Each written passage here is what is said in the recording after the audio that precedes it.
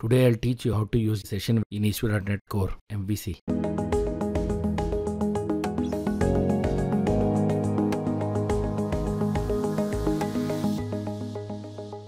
So let's start. In this particular project, I have already enabled session. On the right hand side, you will see a link to the video which explains how to enable session in ASP.NET Core.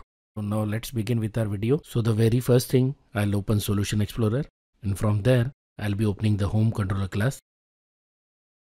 And here I'll be adding a namespace Microsoft.ASP.NET Core.HTTP. Now let's move to the index action result method. Here I'll show you how to set a session variable in ASP.NET Core. So I'm making use of HTTP context.session.setString. Here there are two parameters. The first one is the name of the session variable and the second one is the string value. That's it. We are done. The session has been set. Now let's move to the view.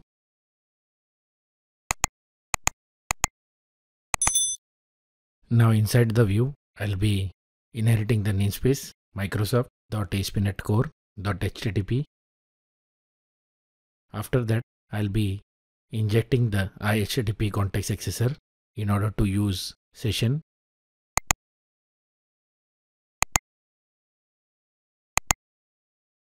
Now I'll be making use of razor syntax and I'll be accessing the session using the HTTP context accessor interface. In order to display the session object value, I am making use of getString method. With this, we are done with the view part and we are ready to run our project and see it in action. As you can see, the session value is being printed successfully. Thanks for watching. Please like, share and subscribe, and don't forget to click the bell icon.